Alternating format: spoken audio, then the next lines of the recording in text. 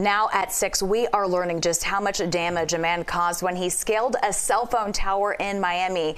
Police say the man was impersonating a worker when he climbed the 150-foot tower. That's 15 stories up. CBS News Miami's Anna McAllister joins us live from where it all happened. That's near Northwest 29th Street and 13th Avenue in Miami.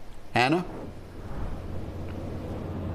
Well, Elliot, Naja, you just cannot make this stuff up. And you see that tower behind me, like Naja mentioned, that is 150 feet. There are workers there now trying to restore these outages. And police tell us these repairs, they're going to be costly, estimating anywhere between $100,000 to $500,000. And witnesses say they were absolutely captivated as the man climbed this tower, comparing him to Spider-Man. It's the scene that captivated onlookers in Miami this morning. So he went all the way to the top, then he came down to the middle, then went back up, and every time it was just like disconnecting things. Nami Zandi owns a business on Northwest 29th Street, and as he was heading to work this morning, he watched in disbelief as a man climbed a cell phone tower nearby. The whole street was blocked, and then suddenly we see this person up there climbing and disconnecting cables. Police say 38-year-old Richard Smith started scaling a cell phone tower around 7 a.m. Those watching comparing the man to this. Like a Spider-Man.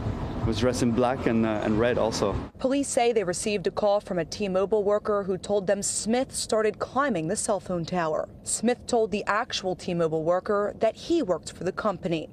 Then Smith asked the worker to join him to enjoy the view. He tampered with the equipment up there.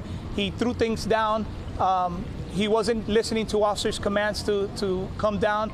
He was saying that I got a job to do. I got to finish my job. For 4 hours, police negotiated with Smith until he finally decided to come down around 11 a.m. I'm glad to see that he's absolutely getting down, because now we can all, well, go home, if you will. Once he was down, he shook hands with every officer that was there and every firefighter that was there. It's still unclear why he climbed the tower, but those who spectated tell us they're glad it ended peacefully.